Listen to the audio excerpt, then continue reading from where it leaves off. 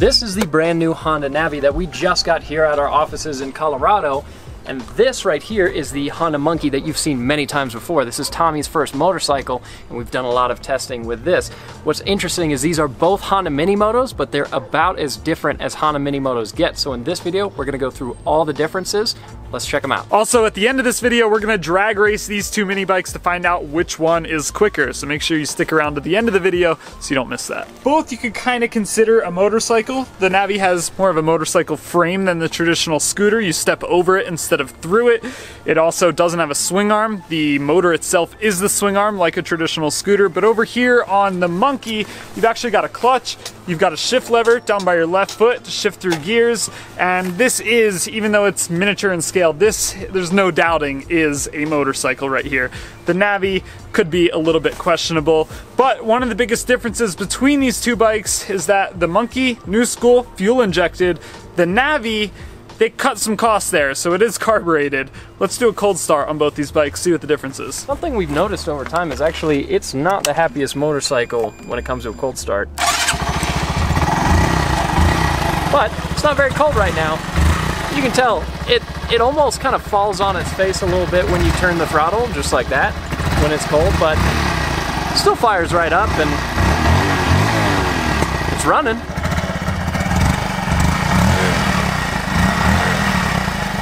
All right, now the Navi is carbureted, so startup process is a little bit different. I not only have to flip the key, but I also have to turn the fuel on the side of the bike.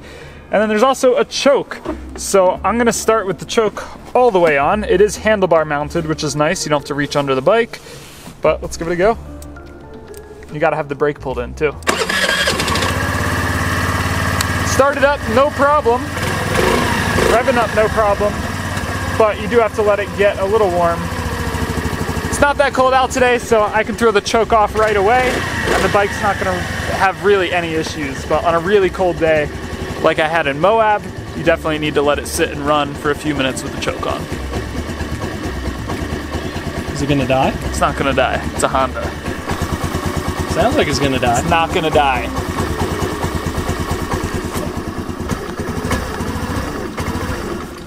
That was intentional. It was a little intentional. That was intentional. Oh, this bike doesn't die. Backfire, baby.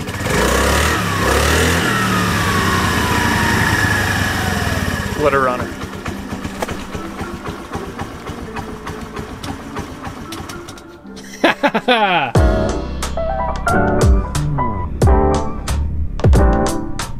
And a big thanks to our friends at RevZilla for making this video possible. They provided all of our riding gear and even some of the oil that is in Tommy's Monkey, some of the maintenance we've done to it.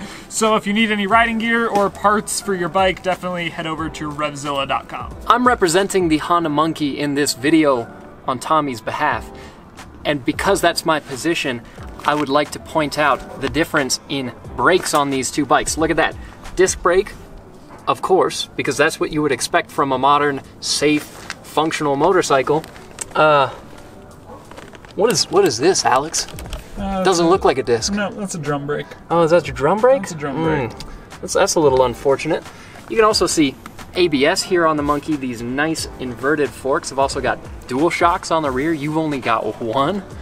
This is ridiculous. All right, that might be true. I have drum brakes, not quite the same impressive suspension that's on the Monkey, but I do have something really cool, and that is a lockable storage bin in the frame of the bike right there. It even has a waterproof seal on it so you can keep things dry on the inside, and you can go pick up lunch, take it with you. I can throw my camera in there if I need to, granola bars, spare parts for your Monkey, like extra seat bolts maybe.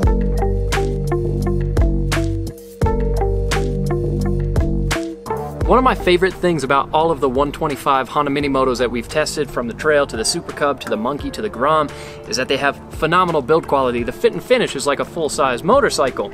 That means they use a lot of nice metal components rather than cheap plastic. And you can see that through my magnetic wallet. Look at that. It sticks to the tank.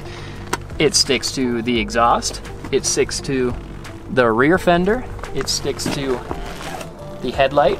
Sticks to the front fender. There's metal all over this bike. It's beautifully painted with real quality paint. This is such a nice thing to look at. It's not the same for the Navi, is it? Yeah, looking around at this Navi, it's pretty plasticky and it's hard to even find something that looks like it's metal, but we can test a few spots. So the front forks, those are definitely metal. Wow, you got metal suspension. Aside from the big plastic guard that sits on top of it, but you do have metal forks, metal wheels of course, and a metal frame and a metal exhaust. Wow, your exhaust is metal? The exhaust is metal and not made out of plastic. So look at that. But all jokes aside, the main reason for the build quality difference between these two bikes is where they're built. This Navi is built in Mexico, and that Monkey is built in Thailand. And a big reason for it being built in Mexico, this Navi, it only costs $1,800, which is a heck of a lot cheaper than that Monkey over there, which is above $3,000 for an MSRP. So where it's made and the build quality definitely has a lot to play into the price. And the Navi definitely has the Monkey beat on price. You know what else is really nice on this Honda Monkey? Look at the upholstery on this seat. It's got piping. It's premium. It even says Honda on it. Yeah, what's going on there, bud? Don't worry about that. Let's spin to Moab. Hey Alex, what is this on your handlebar here? That's my clutch lever. Is it? Yeah. No, just kidding. That's my parking brake. And I know I'm supposed to be sticking up for the Navi in this video, but it does take something away from riding a motorcycle when you don't have a clutch to pull and gears to roll through, but there's a good reason for it. This is a bike that is extremely easy to ride. It's basically one-handed operation. Use your right hand, twist the throttle, and go. It's not even a semi-automatic. You don't shift through anything with your left foot. There's nothing down there. You just rest your foot, twist with your right hand, operate the brakes with your right hand, and you can carry a pie of pizza with your left hand. So very practical for holding a shopping bag, taking home groceries, or for inexperienced riders who maybe are a little bit timid about getting on two wheels. It's one less thing to think about, or realistically like 3 less things to think about, and you can just focus on going down the road, staying out of traffic, and staying on 2 wheels. Another great thing about Honda Minimotos is the first part of that word, mini.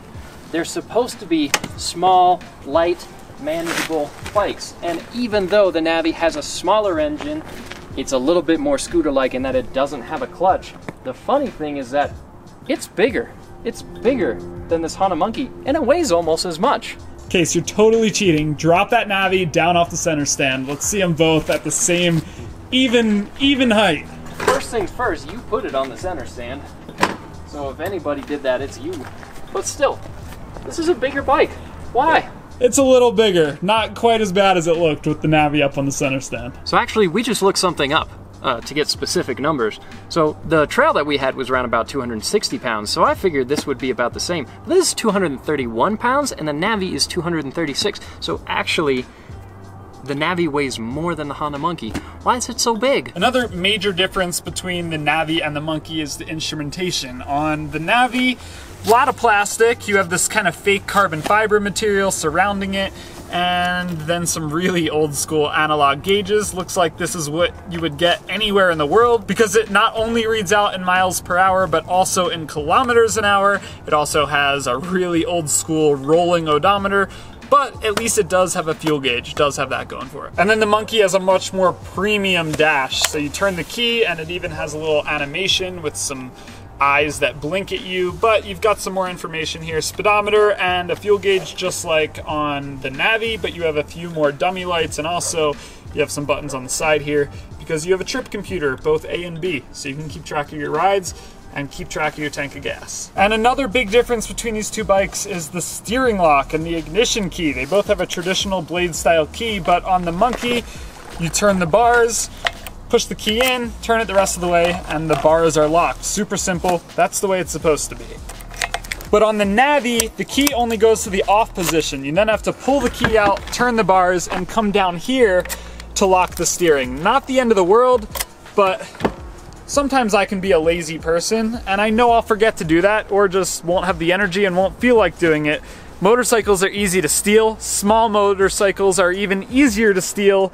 So you want to have your steering locked all the time, and it being in a separate location at least for me, I know I'd be less likely to use it. Another major difference with these motorcycles is the styling. Not only is the Monkey made out of a lot more metal, but it's also a much more retro looking bike. This is clearly styled after the vintage Honda Z50, and it's got a great look to it. It's a very handsome bike. When you buy this, you get this cute retro thing that is very appealing to look at. The Navi is something very different. It's clearly not retro because it's got all these funky kinds of shapes to it, but it's also not exactly styled after modern bikes with their squinty angular headlights and LEDs.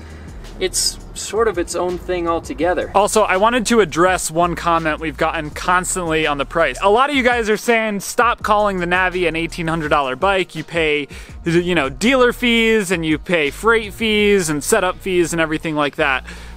Case, are you gonna pay those same fees with the Monkey? Oh, let me think. Yeah. Yeah, you will. All right, and now for the part of the video I've been waiting for all day. This is where we actually get to get out on the road and drag race both these bikes and see exactly which one is quicker, or realistically how much quicker the Monkey is than the Navi, because I'll be pretty shocked, disappointed, I don't know what the right word for it, if I can beat Case on this Navi, but I don't think it's gonna happen. All right, so you wanna go on the third honk? I'll do 3 honks, go on the third? Sure, that sounds good. Cool. Ready? Oh. Case did a little wheelie. You don't have to worry about that on the Navi. So, thing about having the clutch is sometimes you launch super hard and that 125cc single cylinder doesn't keep going. Might have tried to drop the clutch a little too aggressively? Just a little bit on the hard side. Give it another go.